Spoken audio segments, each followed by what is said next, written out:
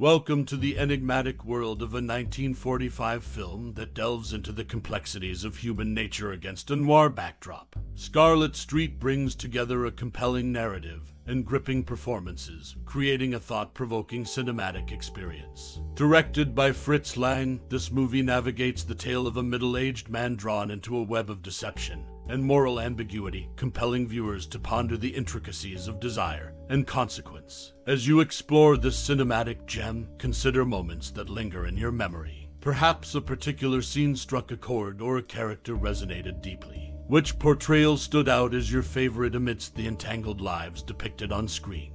We're curious about your personal connection to this film. Do you have a cherished memory or a meaningful experience tied to Scarlet Street? Share your stories and reflections in the comments below. We'd love to hear your unique perspectives. So, let's journey into the intriguing narrative and characters of Scarlet Street, exploring the layers of its storytelling and the impact it continues to have on audiences decades after its release. Scarlet Street, a film from 1945, has gained notable acclaim over time.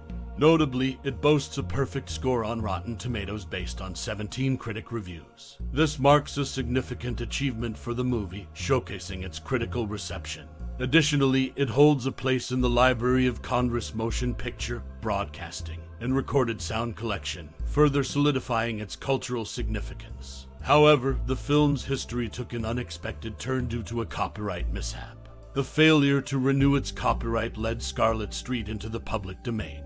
Consequently, numerous versions of the film emerged in the market. Sadly, these versions often suffered from severe edits or poor quality, stemming from second or third generation copies. This situation impacted the accessibility and preservation of the original work. Despite these challenges, Scarlet Street's critical acclaim and inclusion in the Library of Congress stand as testament to its lasting impact on cinema.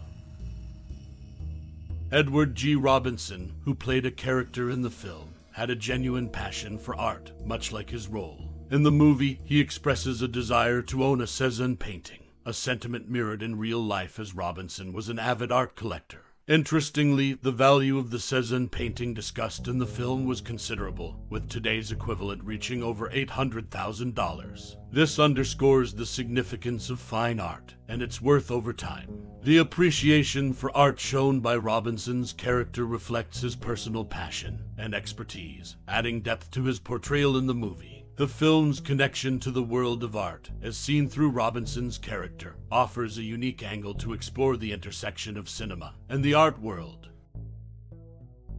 Dan Duryea, known for his portrayal of a lazy freeloader in the film, shared a common trait with his co-star Edward G. Robinson. They both had diverse backgrounds before entering Hollywood. Duryea initially worked in advertising, while Robinson, with plans of becoming a criminal attorney, ultimately pursued acting. This fascinating parallel between the actors' prior experiences adds depth to their performances in the movie. The varied paths they took before arriving on the screen shed light on their versatility as actors, contributing to the film's intriguing dynamics. The intricate blend of personal history and on-screen personas provides a compelling angle to explore the depth of their characters in the film.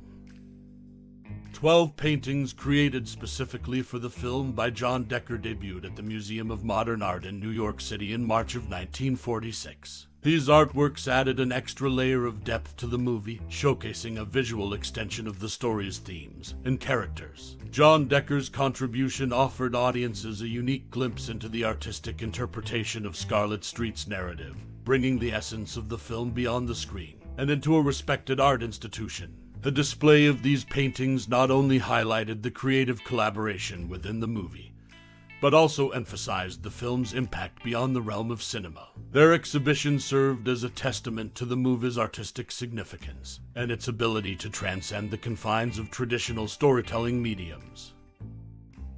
The 1945 movie Scarlet Street faced significant hurdles upon its release. Local censor boards in New York, Milwaukee, and Atlanta outright banned the film, citing reasons of being licentious, profane, obscure, and contrary to the good order of the community. This controversy stirred debate and drew attention, making it a hot topic of discussion among audiences. Despite the movie's subsequent acclaim, this initial reaction marked a turbulent beginning for the film, sparking debates around censorship and artistic expression.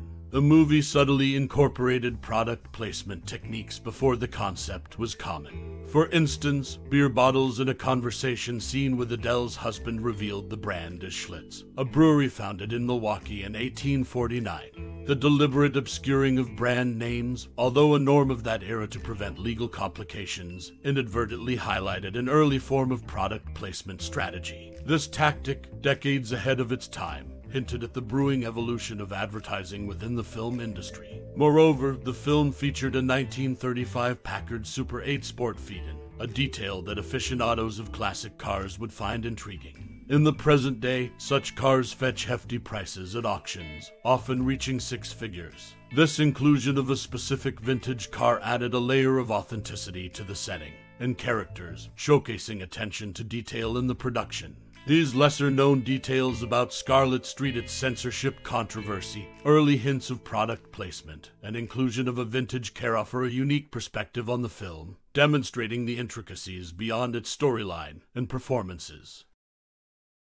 Director Fritz Lang and three key stars, Edward G. Robinson, Joan Bennett, and Dan Duryea, collaborated on a film called The Woman in the Window, sharing thematic similarities with our 1945 movie. Notably, Scarlet Street was inspired by Renoir's La Chienne, forming one of two remakes Fritz Lang made based on Renoir's works. While Lang cherished Scarlet Street among his own films, Renoir notably disliked both adaptations. This interconnectedness between directors and actors across similar themed movies offers a fascinating lens to explore the creative landscape of these interconnected cinematic works.